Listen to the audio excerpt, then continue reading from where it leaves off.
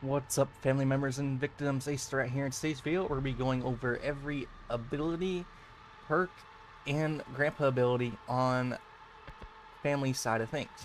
So if you don't know what to use or what's good in the game, this video should help you figure out what is good and what you should use, and also my recommendations. So we're going to start out with the perks. A lot of them are good, and we're also going to be going over every unique perk.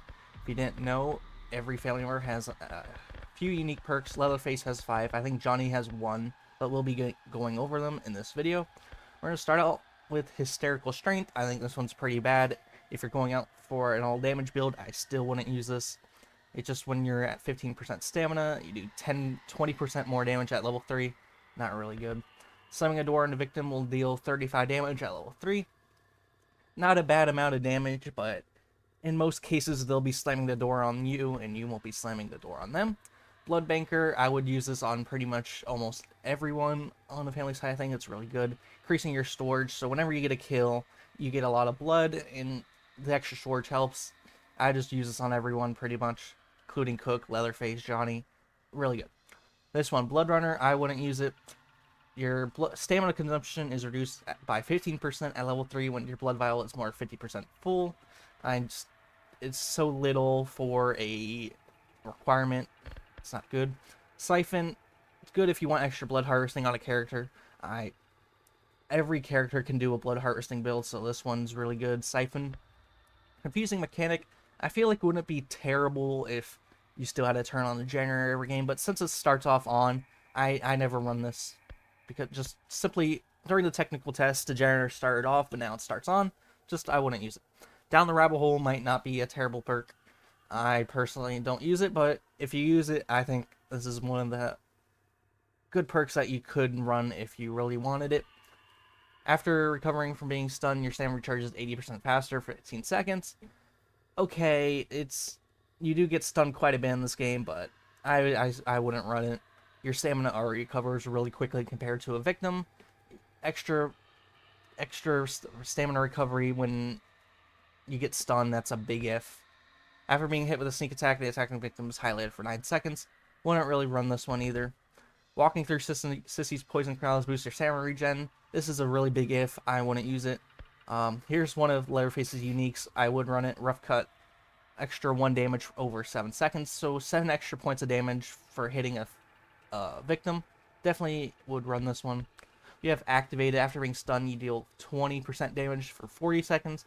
You do get stunned quite a bit in this game, so if you do run this one, it's not the worst thing. It's better than this Hysterical Strength, so if you want to do an all-out damage build, here's one of them. Big Swings, I wouldn't use this one. You get 15% more damage, but your attacks cost 200% more stamina. Not worth it. Especially at level 1, it is really, really rough. I just don't use this. I would instead use Feral, actually, because you get 7 more points of damage, and there's no downside. Punishment, after fighting a victim in a hiding spot. I have only put out, I can count on one hand how many victims I pulled out. Hiding spots, I think hiding spots are pretty good, but no one is using them right now. I think this perk could be meta in maybe a few months once people realize hiding spots aren't that bad. This one could be funny for Bubba. You're immune to electrified cattle grids, and the generator starts with 1 pool. That pretty much means you can walk on electricity, so if someone's teabagging at the exit gate and then it's electrified, you could just run right through and maybe get a kill on them.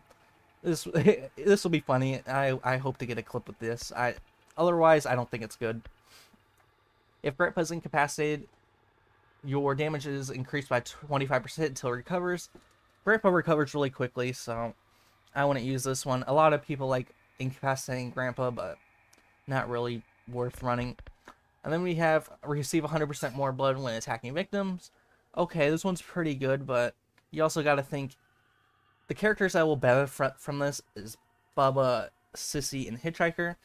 You aren't really going to get too many hits on Johnny and Cook, so I probably wouldn't run this on them. Otherwise, I think the 3 people I mentioned will be good. Universal Donor, I run this pretty much on everyone, so I would definitely, if you see this one, pick it up and use it. Have a nice blood gathering build, especially on Cook and Johnny. I think Cook and Johnny really use this well. You can use it on Hitchhiker. You can use it on anyone. Valiant, your damage is increased by 20% when carrying a full blood vial. That's when you're carrying a full blood vial. It's a big if, and then you get 20% more. Not crazy. We have to scroll down for this one. Chickens won't generate noise if you're spotted. Does not affect victims. What's the point? They already know where you're. They already know you're close to them if they have a terrorist. So what's the point? Dinner bell. Whenever a victim's caught in a trap. So this is only when you have a hitchhiker. They will be highlighted, and then the perk holder will be have more stamina for 15 seconds. I don't get it. What's the point? It's a big if. After running out of stamina, there's 90% less delay before stamina regens again. This is if you are completely out of stamina. Doesn't really happen too often. It's not the worst perk, but definitely one that not really worth running. You only have 3 slots. I think others really are worth it. Scout is a really good one at level 3. You get 15% more movement speed, but melee damage is reduced by 10. I definitely recommend running this on Johnny. You could run this on Cook, but I did show this in my Cook build because that's kind of the best perk that was available. But if you're going an all-out blood build on Cook, then obviously don't run it. So you can run this on everyone, really. It's just if you're matter if you're doing a blood build or not. But I definitely recommend maybe Johnny will use this best, even Leatherface. We'll move on to the next one. While sprinting, stamina is decreased by 50%, but speed is reduced by 10%. Speed is really a great thing in this game, so yeah, maybe I have never seen anyone use this. I wouldn't use it. Tracker tag, you highlight a victim to all family members once you hit them for 5 seconds. Really good one. I would use it if you are playing solo. Unrelenting, increased endurance. If you want more endurance, this is the perk for you. And then we're going to go to the other 4 uniques of Leatherface. While revving your chainsaw, you regenerate 60% faster of stamina. I don't get what's the point. Bloodlust does 30% more damage after executing someone at the gallows. Good luck ever executing someone at the gallows, and if so, you are wasting a lot of time for a very small reward of 30% damage. I mean, 30% damage is really good, but if you're the time commitment and it's a big if, it's not worth it. Carrying a victim will highlight it to all family members for 30 seconds. What's the point? It's the same thing. Trying to carry someone in this game it's really difficult. You can instantly burst through the lash doors 5 times. Look, this one isn't too bad, but I really like the build I have on him. I would use this one. So now that we went through all these perks, we're going to continue on to the unique train real quick. We're going to go to Cook's uniques real quick, and then we'll get over to the abilities. He only has security pins. These are really good. If they're in your path, I would pick them up. It just makes your locks harder to lockpick. It takes them 50% longer. Not too bad. And you can pair it up with Nobody Escapes Hell to make the doors even take longer. Hitchhikers, uniques. This one where he traverses gaps is great for a chasing build. I think chasing is the most fun thing in this game. So if you want to go for a chasing build, you want to use that one. Victims caught in traps take 1 HP of extra damage per second for 30 seconds. That is 30 extra damage. That is very, very, very powerful at level 3. If you are confident that you'll get traps that game, use this one. A lot of damage can be left on the table if you don't use it. And then Johnny, he only has one unique one. Standing still will completely reduce your ability consumption. You need to run around to get value out of his ability. And now this one requires you to stand still. Don't use it. Don't use it. Sissy's unique, efficient herbalist. I would use it. Poisoning an object has a 75% chance at level 3 to not consume any powder. Really, really good. And then I think she has a few more. Your toxic cloud lasts 15 seconds longer and is larger. For a whole perk slot, I don't think this really does anything. You can increase duration on the ability thing, which we'll get to the abilities in this video. Your toxic cloud and poison items will slow down victims by 20%. That's pretty decent.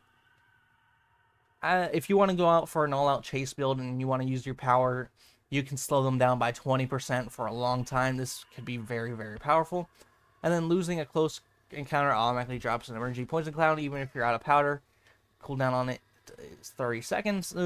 I don't see this one being useful at all, so I wouldn't use it. think really quick, we're going to just go with transition to grandpa abilities. Uh, Using family focus cooldown is decreased. Not too bad. Would I use it though? There's better options, honestly. Reduces family's proximity warning range for victims. So I guess that means the yellow line around it, I probably still wouldn't use this because they're going to be on edge anyways. Minigame is harder. Yeah, I would use this on Cook and whoever. This one's not bad. Well, victims take 50% more damage. Really good on Sissy since the only counterplay is jumping down wells. Otherwise, not too bad. Increases chicken detection range very bad. Barging the first door, you're not going to get value out of this very often. I probably run it. Slightly increases melee damage for all family members. We don't know the numbers of how much is slightly, but more melee damage can't hurt between all your family members. Stamina drain is decreased by 20%. I would rather more melee damage than this one. Grandpa's delay between sonars reduced at 20% at each level. So the key is at each level there, so you can get value out of this one. Would I run it though? I think there are better options. Exterior alarms, yes, is the best one in my opinion. Close encounter metagame is easier for 20% for the perk holder, so if you are the one bringing this, you'll have an easier time. It doesn't really help your team, so I wouldn't use it. Reduces stamina consumption on melee attacks. I could see this one being useful also on Sissy, since she needs a lot of attacks. Whenever Grandpa's sonar is activated, family members instantly regain 50 stamina. I think this one's really good, especially if you pair it with Excited Grandpa. I think this is going to be a nice little combo for having really solid stamina. And then victims take 50% more damage jumping out of windows.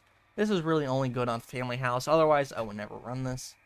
So now that we went over the perks and abilities, we're going to also go over what path you should take for these. And this is the one I did for Sissy. I think this one's the best. You can poison the electronics. Everything else is more damage or other pickup locations. I think this one's just the best for Sissy. We're going to go over to Johnny. I don't have him maxed out yet, but his is really bad. I might just go this route to here, and then here. His abilities are really bad.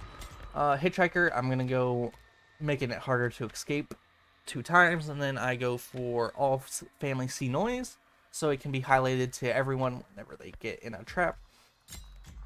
Cook, I mean, this one's pretty obvious. You go with the ability drain by 30%, you get more range, and then it highlights the victim that you reveal to the entire family. There is no downside to this. This is probably the best ability in the game right here, so definitely go that route. And then lastly, for Leatherface to close out this video, I just go with overheat reduction, stalling resistance, and instant activation. I wouldn't blame you if you went stalling, and then instant activation. I might even do that myself, so it's entirely up to you.